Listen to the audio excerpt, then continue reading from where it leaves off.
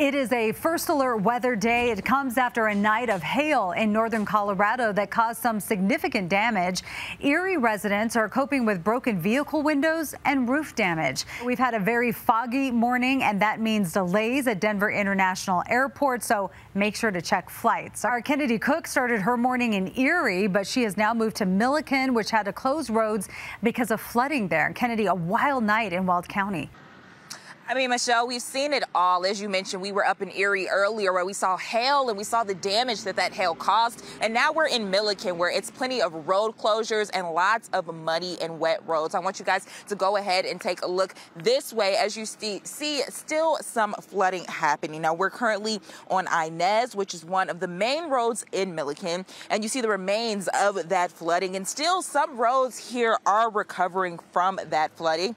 Now, there's also crews out this morning to get these roads cleared up. Now, according to the National Weather Service, excessive runoff may result in flooding rivers, creeks, streams, and other low-lying and flood-prone areas in Boulder, Jackson, Larmer, Morgan, and Weld counties. I am walking on these rocks, trying to be careful, you all. It's a lot of mud and just mush out here in Milliken. Now, we did reach out to the city, who shared that even more flooding is happening in southern Milliken, and right now there is a flood watch here, and they don't know when that watch will be up, but it's certainly something that we will keep an eye on. But as you all just saw, and as I mentioned, plenty of mud and flooding here that the city is now recovering from. Michelle, I'm going to go ahead and send it back to you.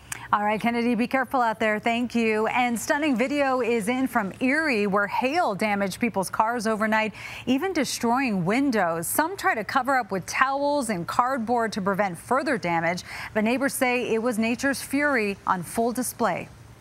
Last night was pretty bad. I have a video of it. It was like you couldn't even see the street. It took out the street lamp. It took out my truck, the girlfriend's sunroof. Everybody's car on this block is absolutely destroyed. 100% looks like this.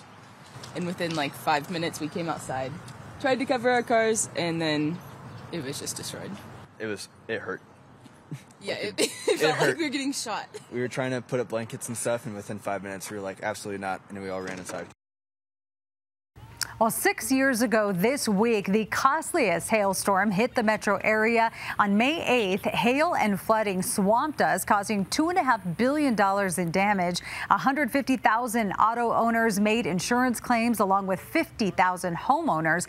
It also badly damaged Colorado Mills Mall, and it took months for all the stores to recover. So all of this is a good reminder to check your insurance policy. You need to know what your deductible is. The Rocky Mountain Insurance Association recommends comprehensive coverage for your vehicle and to consider investing in a hail-resistant roof for your home.